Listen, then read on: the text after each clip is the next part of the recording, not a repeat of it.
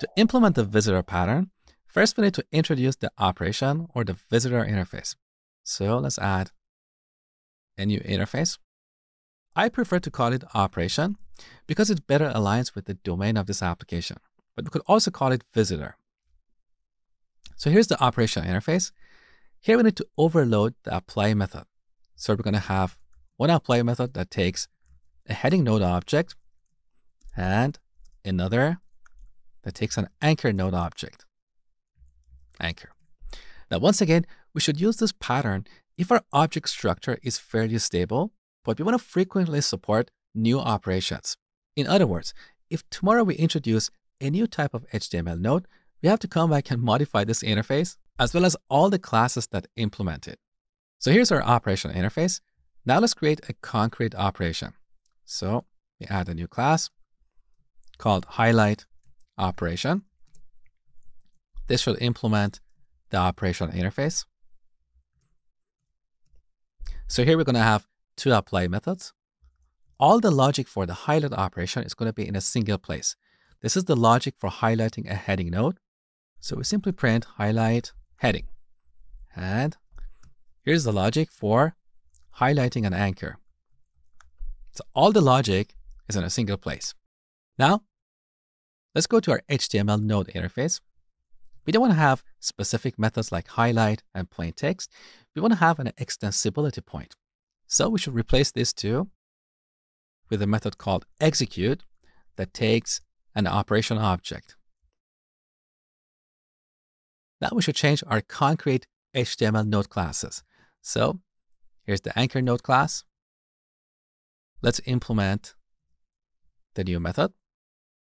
In this execute method, we take an operation object. We don't know what type of operation it is because we're talking to an interface. So we call operation dot. Look, here we have two apply methods. So when we call apply this will cause the apply method that takes an anchor node object to be called. So that is the second apply method that we have declared here. Now, back to our apply node class. We no longer need the highlight method, so delete. So now we have an anchor node that is open to new types of operations. If tomorrow we want to support a new type of operation, we don't have to come back and modify this class because it has an extensibility point. Let's make the same change in the heading node class. So first we implement the execute method. Here we call operation.apply this. Because we are inside the heading node class, this will cause the apply method that takes a heading node object to be called. Okay. Now let's delete this code. Next, we should go to our HTML document class. We want to get rid of this highlight method, so let's delete it. Instead, we want to introduce an extensibility point. So we add an execute method that takes an operation object. Now here we're going to iterate over all the nodes that we have in this document. And for each node, we're going to execute this operation. So for var node in nodes, each node now has an execute method that takes an operation object. So once again, our HTML document class has an extensibility point. We can pass new types of operations to it without modifying it. This is the beauty of the visitor pattern. Now let's test the new implementation. So we go to our main method. Here we have a break and change because we no longer have the highlight method, but it doesn't matter. We're going to call document.execute, and here we pass new highlight operation. Let's run the program. And we have the same output as before.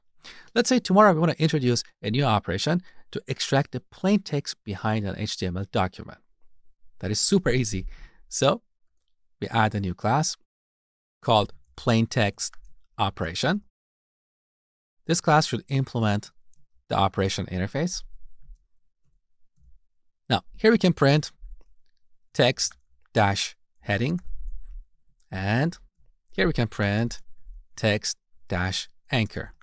So all the logic for extracting plain text from different types of HTML nodes will be in a single place. Now, we go back to our main class. and replace this highlight operation with plain text operation. As you can see, I didn't have to change any of these classes. I didn't have to change the HTML document, the heading node, and the anchor node classes. I simply added a new class to support a new operation. This is the open-close principle in action.